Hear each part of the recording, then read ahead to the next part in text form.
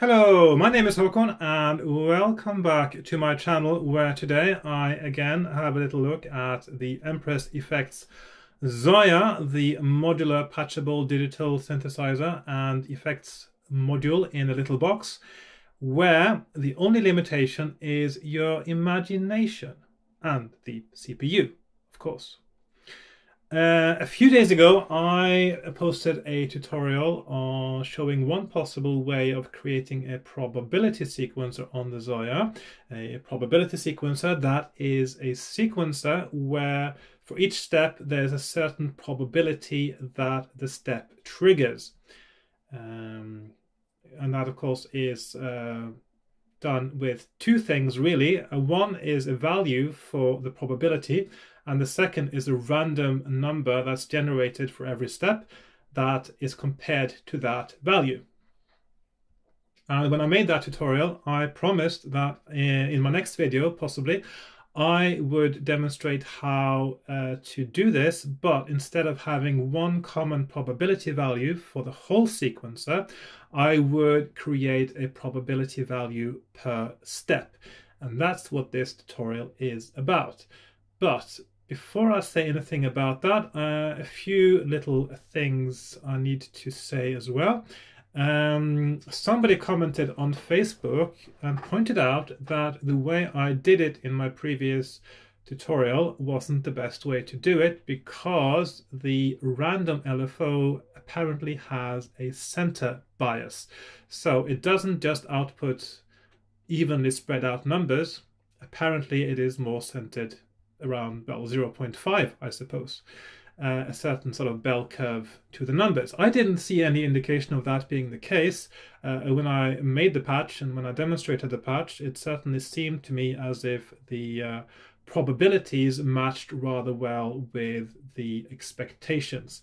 So if it has a center bias, it's not a very strong one, but I haven't analyzed the numbers enough to have a look and see if that's indeed the case. But the ones who have looked into it before, they certainly seem to think that there was a center bias to the random LFO. And the module that I should have been using, which I didn't even think about because I actually haven't used it before, is the random module. Yes, it sounds quite obvious when you notice it. I had used random LFOs before, and that's why I thought about those first. But there is a module called random that gives out a value from 0 to 1 every time it gets a trigger input. So that's what I will be using in this patch, and then we can compare and see how that works. It's also easier because it doesn't require an extra step to convert the value into the right range.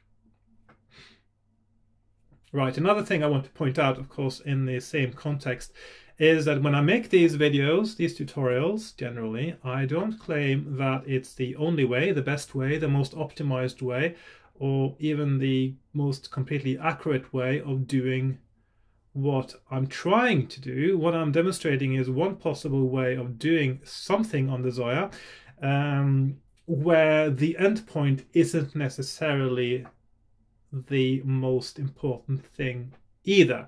And by that I mean that when I make tutorials on the Zoia, I am expecting this to be viewed by people who don't own one as well, which means that many of my viewers, they don't know how a Zoia works. They might wonder how a Zoia works, they might wonder what you can do with one. That's part of the demographic. Another part of my demographic would be people who own a Zoia, but they still don't know how to program it. And they're trying to wrap their heads around it, because this is quite tricky if you're not used to modular synthesizers, if you're not used to working with algorithms of any sort, then using a Zoia can be quite intimidating and quite confusing. And I have seen people on the Zoia forum on Facebook who are selling their Zoias because they feel they're not using it to its full extent. And that is a bit of a shame, because the thing about the Zoia is it is a do-it-all kind of box, but you don't have to use it for everything. I was using this for 9 months. I was only using it as a delay and a reverb, and it is really good at it. it is a very good reverb and delay pedal, and I was happy. I didn't need to do anything else. But then I started sort of thinking, how can I create a sequencer on the Zoia? And then it sort of carried on from there, and I sort of got into programming it. So there's no wrong and there's no right in how to use the Zoia, and you don't have to use it for everything. Just use it for whatever you need it to do. That's the whole point of it. It is a blank canvas, and you can create your own painting. So in my tutorials, as I said, the endpoint may not be the main idea. A lot of the time, my philosophy for my tutorials is I want to demystify the Zoia. I want to make it more accessible to people who don't know how it works. And so I very often end up explaining quite basic stuff in my patches, which may seem a little bit redundant to someone watching this who already know how to do most things on the Zoia, and they just want me to cut to the chase and show exactly what the workings are of that patch that do the thing that I'm advertising, so to speak, that it will do. So if you are at that level Zoian,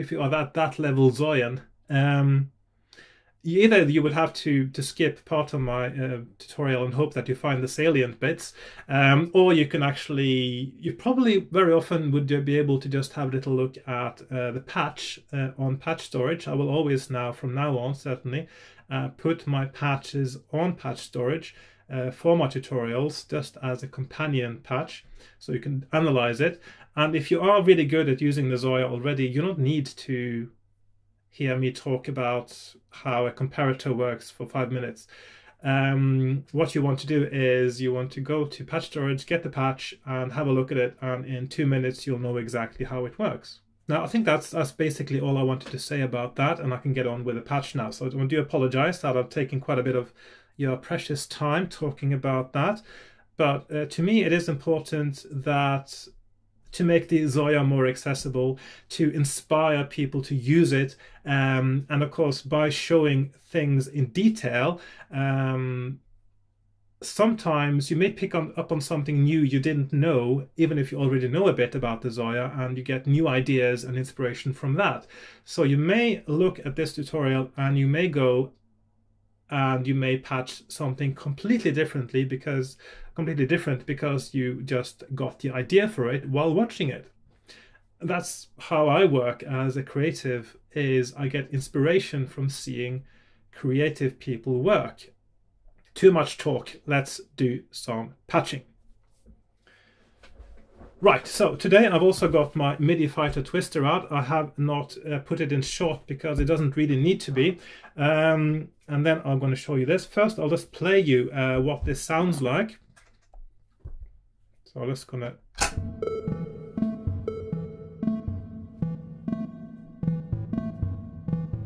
So I've got a 5-step sequencer. I'm just going to do the probabilities down to 0 apart from 1 step now. So 1 step now is the first step. That's 100% probable. Second step 2. Third. Fourth. And fifth. All steps are now 100%. Let's put them down to 50.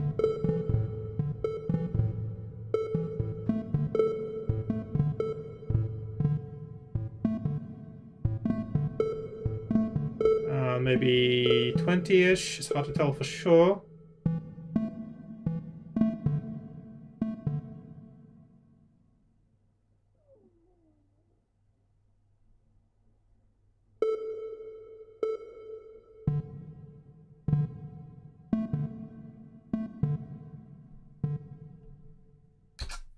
And that's how it works. And actually, when I was doing that demonstration, it seems that even though this has a better spread maybe than the other way of doing it, it certainly actually seemed like it's less correct relative to... I was at about 20% now for all the steps, and it went through 3 cycles without triggering a single one.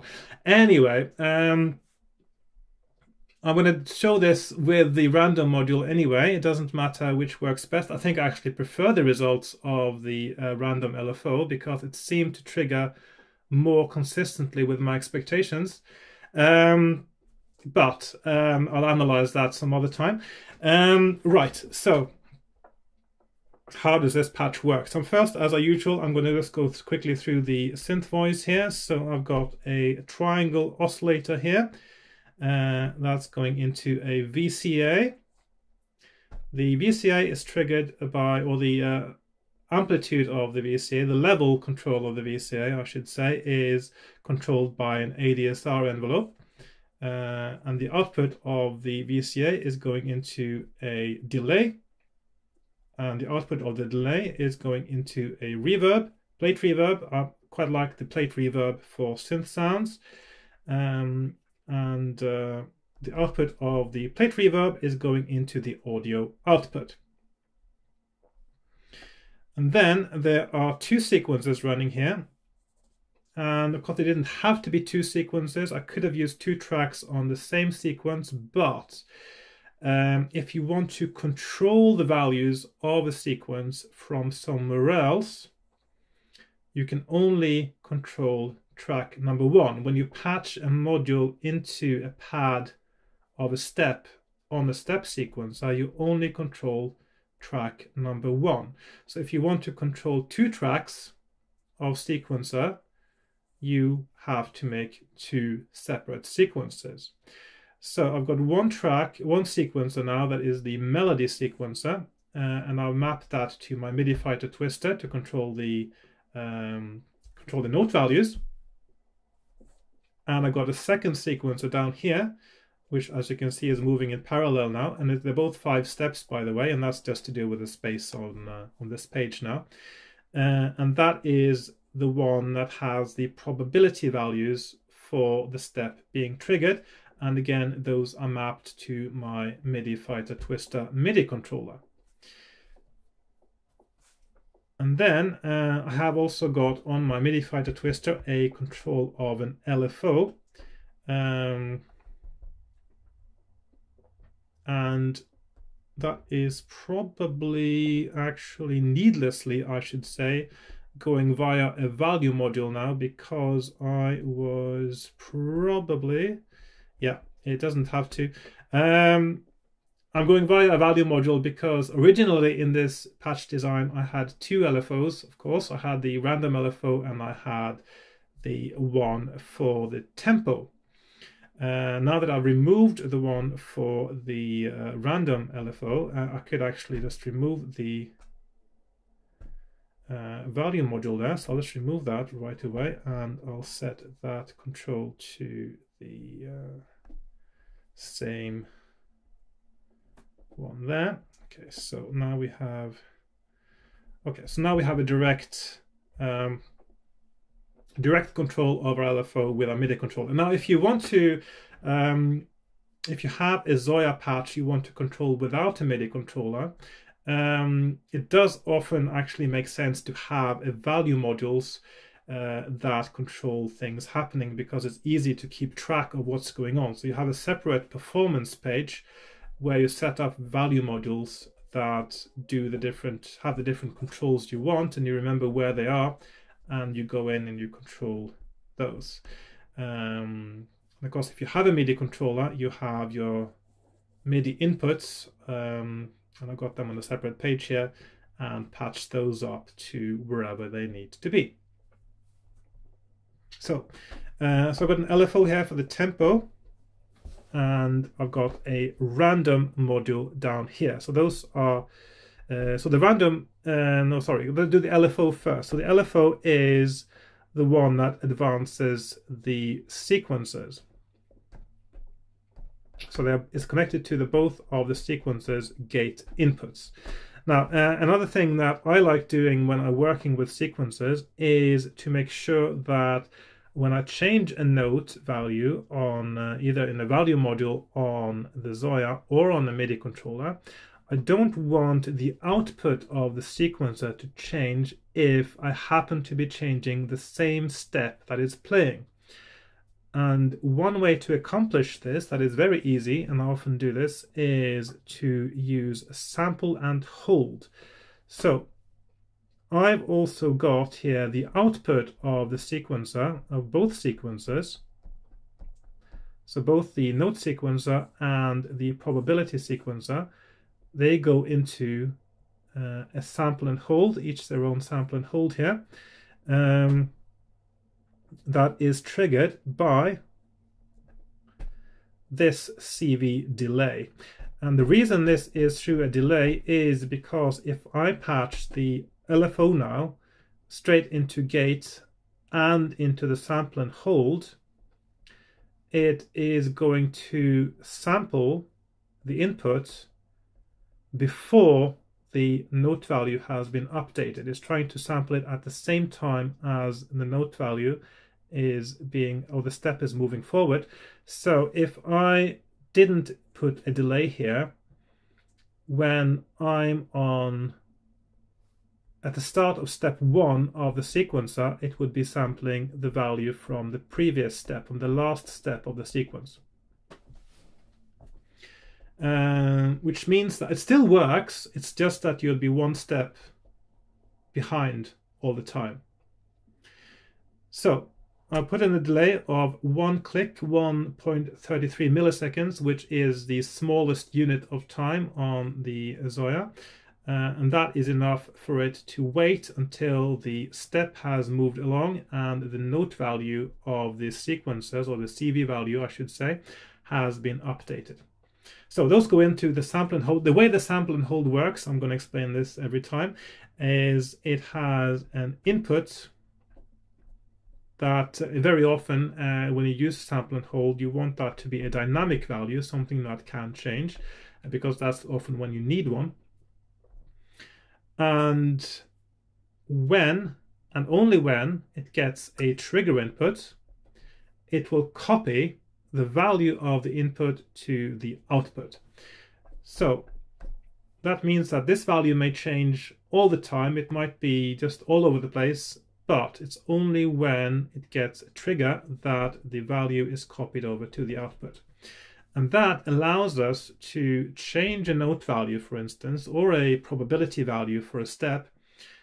But while the sequencer is on that step, the output of the sequencer doesn't change because it hasn't got a new trigger input, because it only gets a new trigger input every time the step sequencer advances forward, because that's the same time that the sample and hold gets its trigger input, although the sample and hold gets it 1.33 milliseconds later to make sure that it is sampling the correct step.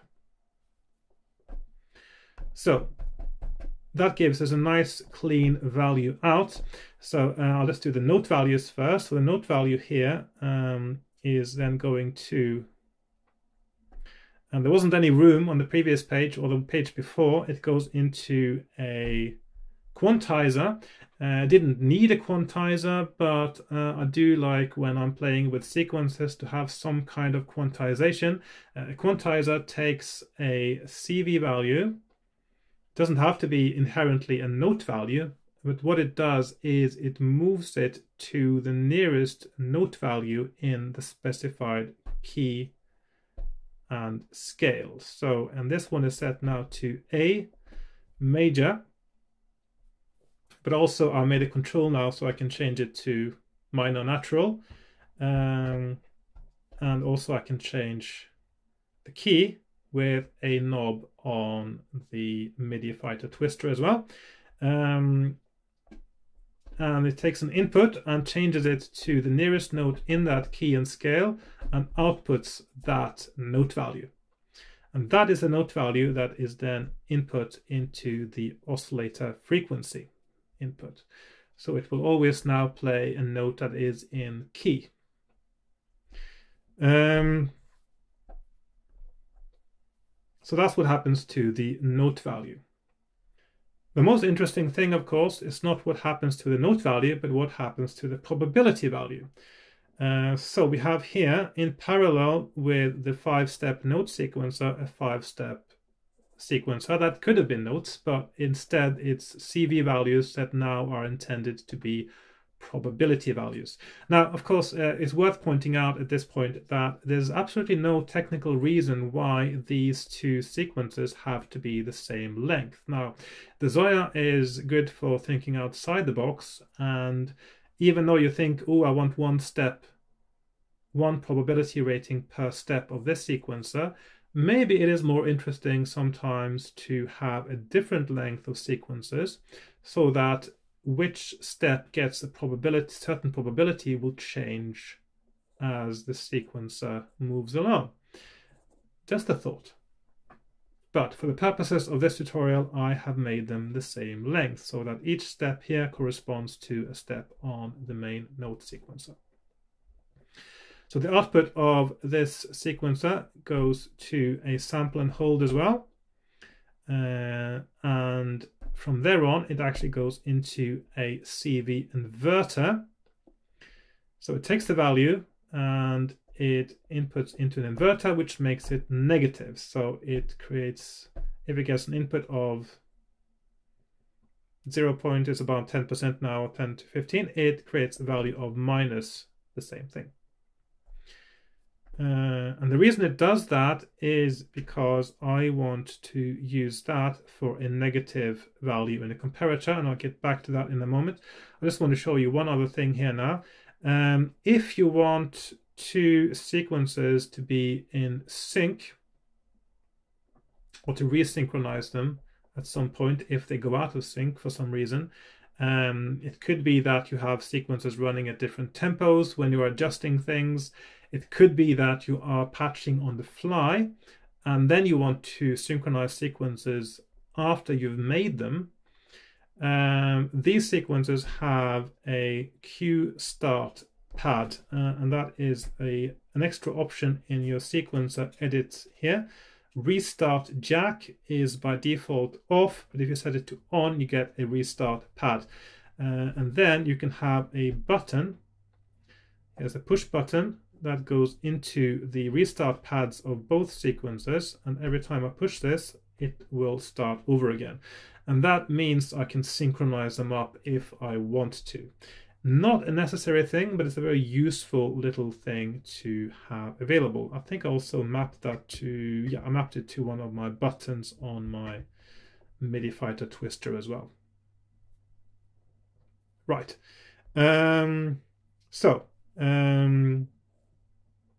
The output of the probability goes into an inverter and goes into the negative input of a comparator. Now, the way a comparator works is that it has two inputs known as the positive and the negative input, and as long as or when the positive input is equal to or higher than the negative input, the comparator will output a value of 1. So now every now and again you can see it will flash up with 1. And the way I want to run the probability now is I want to put the random number into the positive input. So that's the one that is randomly generated by the random module down here. So it gets triggered by the LFO. So every time the LFO triggers, it creates a new random number. That random number is sent to the positive input of the comparator and compared against the negative input, which is the inverted value of the probability plus 1.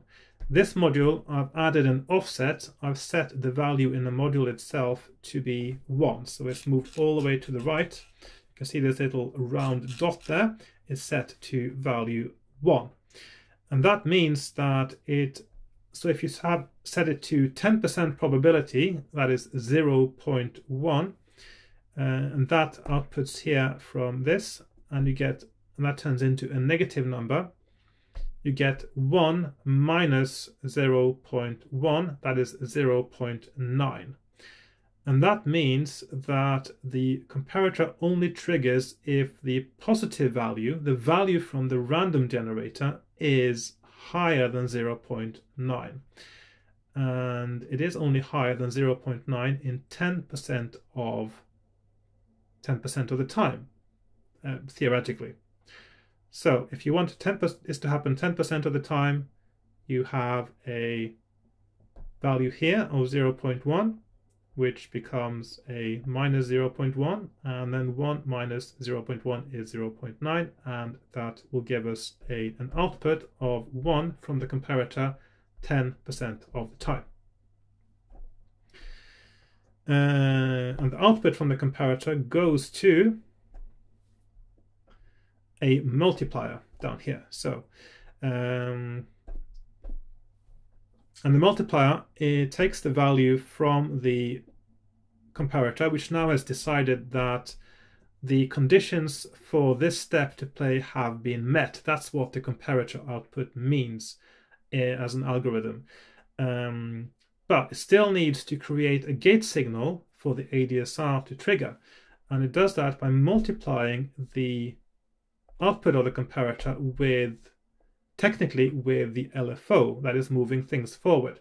But it is going via, so the output from the LFO here, the master LFO, goes to a delay module again before it goes into the multiplier. And that's because some of these calculations here now, they take time. So the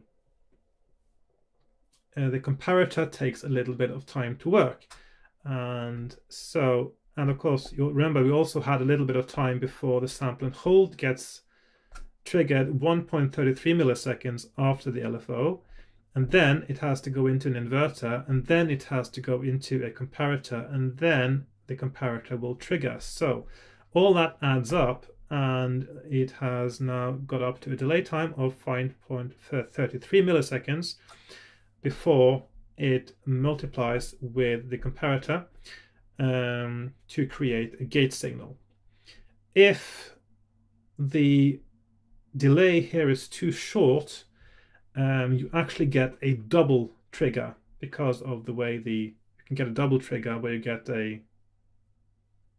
first a long gate and then a short tiny gate at the end of it.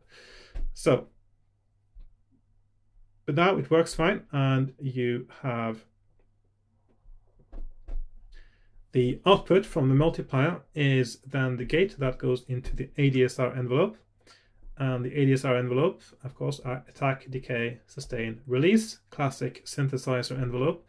And then that goes to the output, which is patched into the VCA level for the oscillator, which controls the volume of the sound before it goes into the effects.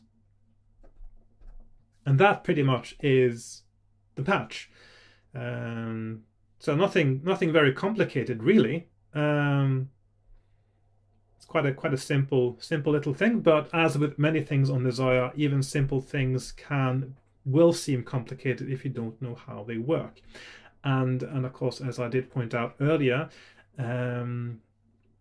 any sort of thing that you do with this patch is something that might inspire another patch or give you an idea for how to do something, or it may have just spurred an idea of something you want to do. Because the thing about the Zoia is the way I make patches is I just think to myself, what do I need the Zoia to do? Or I see an effects pedal and I think, oh, how can I replicate that on the Zoia? Or I just come up with an idea someday and I think, is it possible for the Zoia to do this? And then I start figuring out how that would work on the Zoia.